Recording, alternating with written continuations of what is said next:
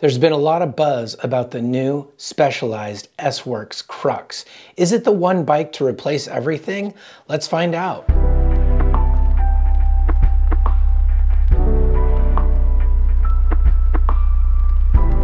Most people have a road bike, a gravel bike, a mountain bike, and maybe a town cruiser.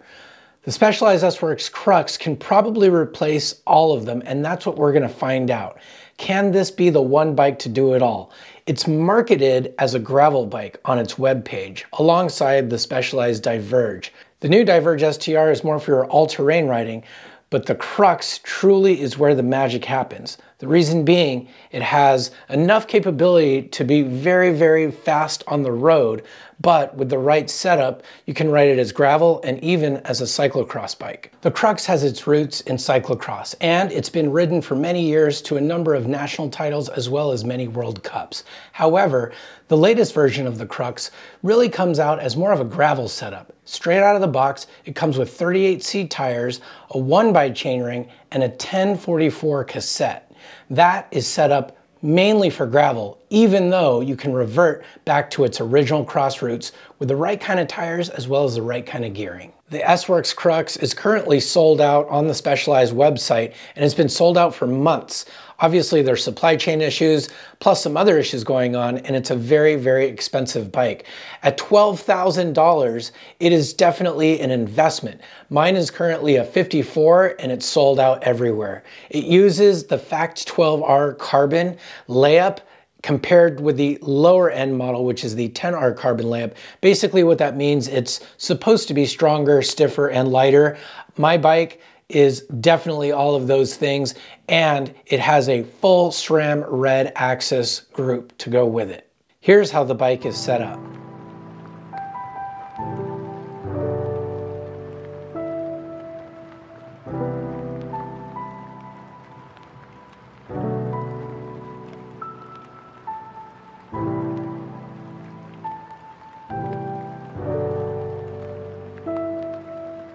This bike is so gorgeous out of the box. It comes with a set of Roval Terra CLX wheels, along with some Pathfinder Pro tubeless wet-ready tires. It has a water bottle cage on the center as well as the down tube. It helps for a low center of gravity, and with the 38s, it still has plenty of clearance on the seat stays as well as the front fork. It'll look very interesting if I put 30s or even 28s on there for when I get out on the road. The saddle that I use is the Pro Stealth saddle. It's the same saddle that's been used on the last two bicycles. It's the saddle that is maybe not the lightest, but works for me the best. It's a very personal choice when it comes to that. The only other piece of Shimano kit are the pedals. They are the Shimano XTR Classic mountain bike pedals. I added the Roval Alpinist one-piece cockpit. It's a 110 by 42, and I love the hand position on it. I have the brake levers canted in just for a little bit more aero, and the cassette is an Explorer 1044. The jumps are rather big, but I spin out at about 34 miles an hour at over 100 RPMs with a 40 tooth in the front. The brakes are classic SRAM red axis. It's got its UCI approved sticker on it, as well as my own personal stickers. The handlebar tape is Supercaz, and I chose this tape because I want to continue with the classic black and white theme across the entire bicycle. It looks so good and it pops out in the sun. There is some vinyl tape used on the head tube as well as the down tube to protect from rocks.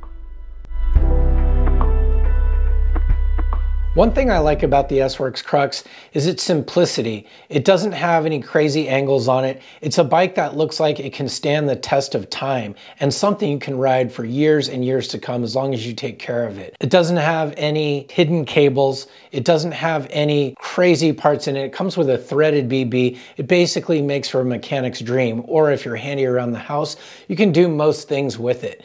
It is not a bike that touts anything aero or anything low weight, but it does everything really, really well.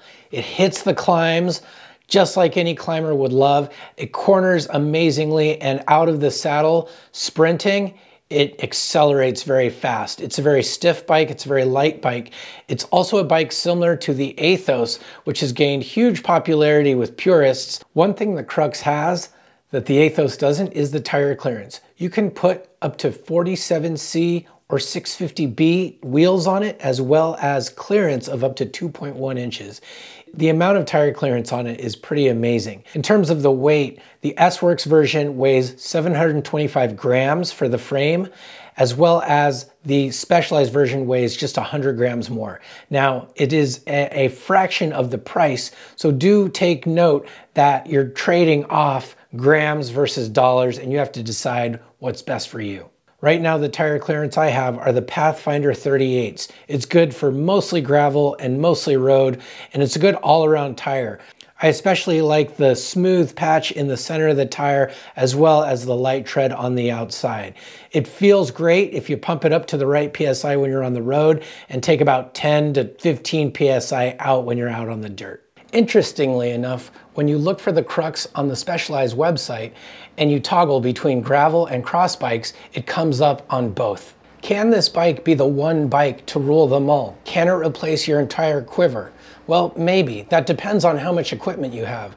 I'm sure if you swap out the tires, the wheels, as well as the chainring from a single and go to a double, not to mention the rear cassette, exploring different gear options, then you can have those options to run it on the road as well as gravel. And in some cases, some single track if you put a dropper post on there and wear some thick gloves. Of course, I couldn't resist doing a classic hub sound test. Listen to the sound of this Rogo rear wheel.